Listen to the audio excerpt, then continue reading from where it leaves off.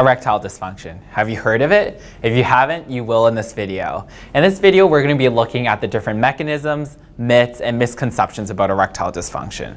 But first of all, I'd like you to watch this video. It's the elephant in the room. Seriously. Okay, Jim. Anything else? No, it's all good. Nothing else I can help you with? Everything's fine. Well, no, it's all good. Well, there is a bit of a problem. Downstairs. It's okay to have that awkward conversation with your GP. They have them every day. If you have erection problems, talk it over with your GP. You may be wondering why Pfizer has spent so much money on this ad campaign. Pfizer produces the world's top erectile dysfunction drug called Viagra. Have you heard of it? Well, Viagra in 2014 alone contributed to $1.6 billion in Pfizer's income.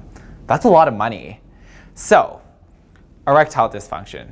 It mainly affects people above the age of 40, but you and I under the age of 25 are still at risk. Do you want to know why?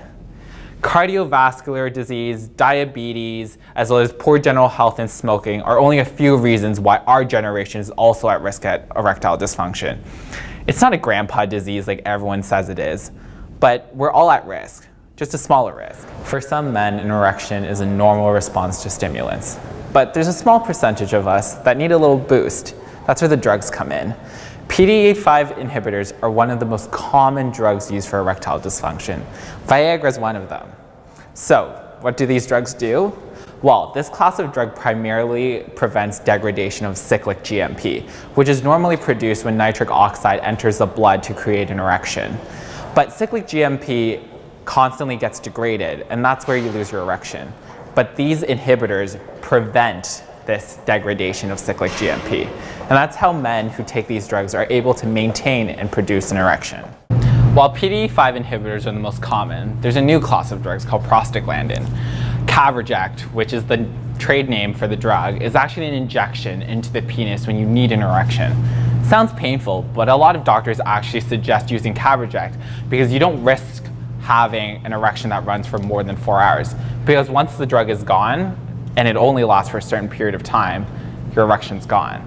So, unlike Viagra, Caverject is a much preferable method. So, we've gone over the physiological implications and the interventions, but we haven't really talked about the mental toll of having erectile dysfunction. He can have low self-esteem, his partner can have low self-esteem. He can feel frustrated, and so can his partner. Do you see what I'm saying? Erectile dysfunction doesn't necessarily just affect the one person. It can affect a whole relationship or a family dynamic. The most miscommunicated myths are tight pants and erectile dysfunction. Tight pants do not cause erectile dysfunction. Another thing is, erectile dysfunction doesn't mean that you have no sexual desire. Erectile dysfunction is purely physiological. So to say someone has no sexual desire is completely false. And also, just because you have marital issues, it does not mean you have ED. Another thing is, did you know that most males that are affected by erectile dysfunction are aged 40 or greater? And 18% of men in the United States are affected by ED. Of the 18%, 5% are aged 20 to 40. So just because me and you are under the age of 40, it doesn't mean we're not at risk. It just means we're at a lower risk.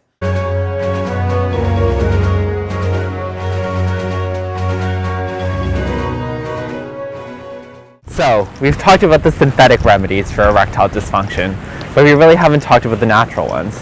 Well, to begin with, there aren't very many out there, and the ones that do prove to help through the literature don't actually really help. For example, ginseng has been proven to help with erectile dysfunction, but looking into the literature, there's been very little research published on the topic.